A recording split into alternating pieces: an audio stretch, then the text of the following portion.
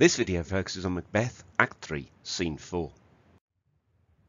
First, we're going to read the text. We're set in the banqueting hall at Forres. It's after the appearance of Banquo's ghost, and it's about Macbeth's response. In this extract, Macbeth vows to visit the witches again. I hear it by the way, but I will send. There's not a one of them, but in his house I keep a servant feed. I will tomorrow, and betimes I will, to the weird sisters. More shall they speak. For now I am bent to know by the worst means the worst. For mine own good all causes shall give way. I am in blood stepped in so far that should I wade no more, returning were as tedious as to go over.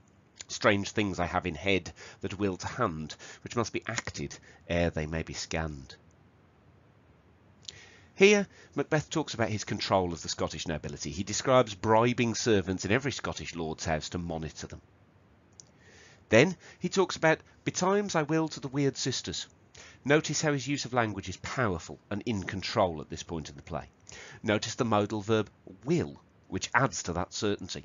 However, he still emphasises the strangeness of the witches. He calls them the weird sisters. It suggests it's a knowing, conscious step towards evil.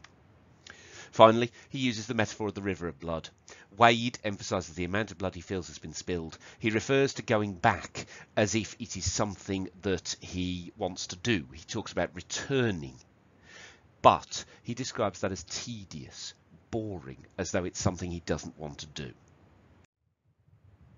Later Macbeth's response: you lack the season of all natures, sleep. Calm will to sleep, my strange and self-abuse is the initiate fear that wants hard use. We are but young indeed. Here, you need to look at the concept that Macbeth knows his evil is going to progress. He is aware that he is going to do more things which people would regard as evil. Young indeed, metaphorically, implies he will grow older. He will do more evil things.